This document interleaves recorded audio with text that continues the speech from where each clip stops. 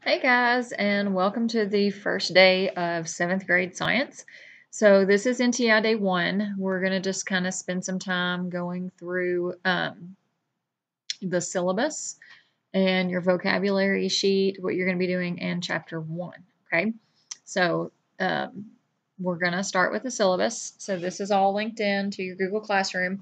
When you get your binder, you will have a sheet.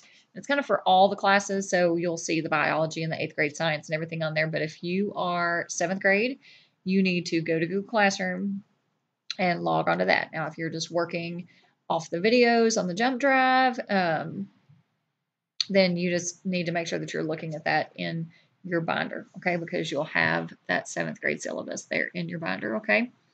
All right, so here it is online. We'll zoom in just a little bit. All right. So as you can see, this has the school's phone number. This has my email, and that's directly linked in. You can just click on that and it will open up an email to me. There's your Google Classroom with your code on it, the Remind app with your code, and then this links to Zoom, and my office hours are 9 a.m. to 3 p.m., and you'll actually see that link and code on your weekly work list, okay? All right, so the thing that's going to go with your textbook, okay? So you're going to be using the Glencoe science textbook, and I do have your 7th grade version online. But throughout the year, the concepts and the standards that are covered in 7th grade, some of those are actually included in the 8th grade textbook. And the same thing kind of goes for my 8th graders. Some of the content that they are covering is covered in the 7th grade textbook. So you'll see that both of those are listed on here. And so when you get to Google Classroom, or if I need you to work on something, if there's anything that's different from what the textbook that you're going to get, and I'm actually going to only send those home to my kids that do not have any internet, because we only have like 20 some textbooks. Some of them, I guess, got left home in the last NTI back in the spring. Okay, so you may get some different textbooks or prints of textbooks throughout the year. All right, so 7th grade science, these are your kind of core ideas that we're going to be discussing, and the things that you should be able to do, and all the different aspects that fall under those when we are finished up in May. Okay, so the first part that we kind of look at is energy, and how energy moves and is transferred from one object to another. So potential, kinetic, the conservation of energy. Energy is neither created nor destroyed. Where does it go? Okay, what happens to it?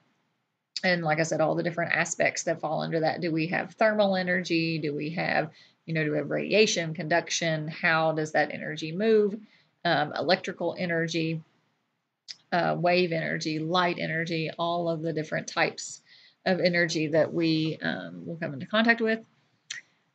Physical and chemical properties of the different elements, the conservation of those elements within the changes and movement through the Earth system. What happens to nitrogen? What happens to oxygen? What happens to carbon? Where does it all go? How does it change? How does it go from one object to another? Because remember, like I said, it's neither created nor destroyed. It just changes form. How energy flows through the ecosystem, and this is going to include photosynthesis. Hopefully you have a kind of a background about photosynthesis and plants and where all that comes from, but where does that move? How does that happen? And then we'll look at cell structures and functions, including the growth and reproduction of cells. So DNA, mitosis, meiosis, how those things separate and change. And then kind of one of the last ones is your nervous system, and how that your body recognizes and processes outside feedback and information. Okay, so lots of stuff that we're going to be looking at.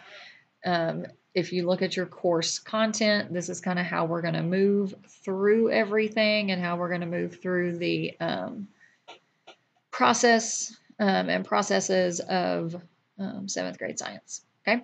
All right, then we get into the grading. So you basically have 4 different things that you are going to be graded on. And so this is any practice activities, anything that we do during the week, labs, anything like that that I send home. And those are going to be worth 50 points. You have your vocabulary sheet that you'll get every Monday. That is worth 20 points, just putting down definitions. Your weekly quizzes, that is your vocabulary, all those good things. Those are also worth 50 points. And then finally, at the end, we have our unit assessments and everything that's in there. So that will be those big 100 point assignments. Okay. You will be graded on a 100 point scale. So total points weighted out and calculated out into a 100 point scale using the RCS grading scale. So A's, B's, C's, D's, all that good stuff. The big thing is your missing assignments. So if you are expected to complete all of your assignments within the week with NTI, know your expectations, know what we want you to do. We want you to do your best. We want you to do all the activities. If you have issues, if you have difficulties with internet, if you have difficulties with finding time to actually sit down and do that work, please contact us. Please do not wait until the last minute or wait until, September 21st when we're looking at coming back in the classroom and say, hey, I didn't get any of this done. I mean, like, I'm going to know that you didn't get any of it done, but don't wait until then to tell me that you're having trouble, that you need help, okay? If you do not have those assignments turned in, you're going to kind of have 2 options. You are either going to be required to meet with me about those assignments, getting those assignments done, what we need to do to complete those, or you're going to have a Zoom meeting with me. So either in person coming here to the school or a Zoom meeting, okay? Any missing assignments that are not turned in will be put in as a 0 in the grade book, okay? Your unit assessments, I do, so we'll do unit, if you go back up here and kind of look at the course content. So you have kind of anywhere from 3 to 4 units within a module cluster. So you have, it's like the first one we're going to look at is potential and kinetic energy. Then we're going to look at waves, whether they're mechanical waves, light waves, looking at magnetism and gravity. So kind of just all that falls under our physical science for 7th grade science. Sorry, guys. So once you take those, you'll take one of those, like whenever we finish that unit, and I like for you guys to get an 80. I don't think that should be difficult. I don't think that should be hard for you guys to achieve that 80. But pretty much if you haven't gotten an 80% on that, it kind of tells me that you haven't really grasped that content. So I don't feel like moving on to the overall test would be beneficial to you, okay? So I do like for you guys to have an 80%. If you're not getting to that, then that's where, we kind of step in and say, hey, what parts are you not getting? What are we looking at? Which activities did you have trouble with? What concepts are you having trouble with? And we kind of break down those assessments on the unit level and get you kind of caught back up, okay?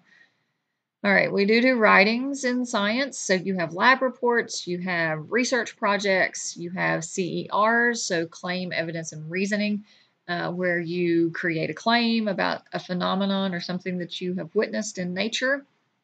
You collect evidence about it, or you research evidence about it, and then you give your reasoning on why you think that these things happened, okay? With these writing assignments, I will still give you instruction on how to write, what to do. But just be prepared that there is writing in science. Please make sure that you contact me. You have so many things that have my contact information in it. This syllabus, there is an entire PowerPoint slide that's in one of our first videos that you can go over and look at and save and make sure that you have all my information, okay? So there's no reason that if you're having trouble that you shouldn't contact me and make sure that, you're understanding what needs to happen, okay? All right, so let's go back. So that's your syllabus, and that is under class materials. This is general. So this is the virtual classroom where you can find links and link through there. This is the codes and links. I'll kind of open that up for you guys to look at real quick. So this is all the websites. So this is the Google Classroom. This is your Quizlet. This can actually be downloaded on your phones. This is our Zoom link. This is actually my personal meeting room where you can just log in and contact me on that Monday, Wednesday schedule.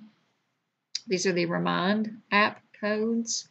You can use the app or you can just text that. You do not have to have the app. And sometimes I wish I didn't have the app. Like I just use the app as a teacher, but as a parent, I think it would probably be 10 times easier just to have it through my text, because what happens is if I send you one and you have the app and you have it in on your text messaging, then it sends you two messages every time. So it can get annoying, but at least it's contact.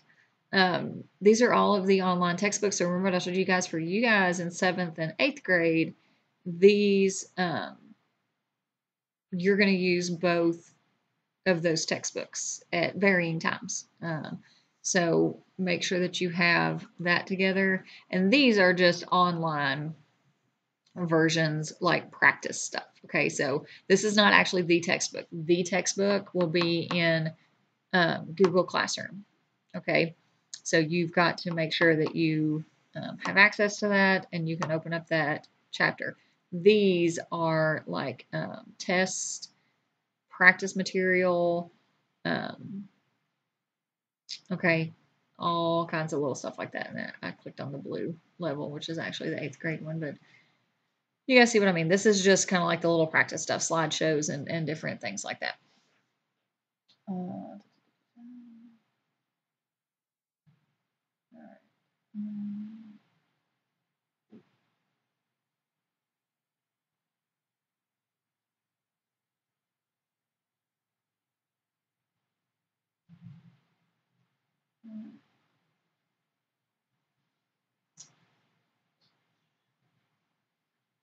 right.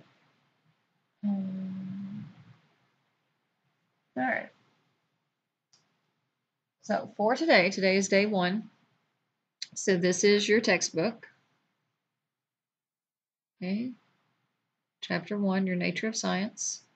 So you'll see you have like your introductory pages. Okay. Then we get into the nature of science.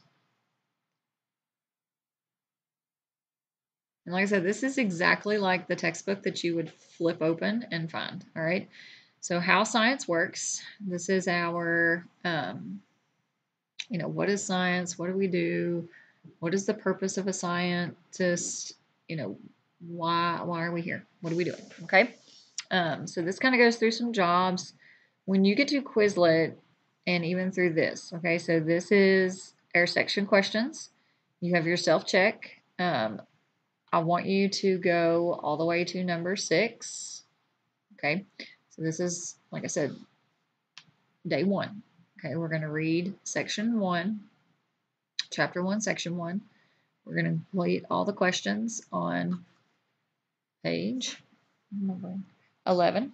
Okay, and you can do this on paper. Okay, I'm perfectly fine with you pulling this up online and doing this on paper, or you can go out to this assignment right here. Okay. Okay. So this is your chapter 1, section 1 questions. And when you open this assignment, it will actually open for you. Like where I'm the teacher, it doesn't want to open it for me. It just wants to show me that it's there. Okay. But over to the right, you will see that you can either add a document, create a document, or mark as done. So if you do it on paper, okay, if you do it on paper, then you want to go and mark as done. If you create a Google Doc like outside of this assignment and do these answers, then you're going to want to add that. Make sure you put your name on it.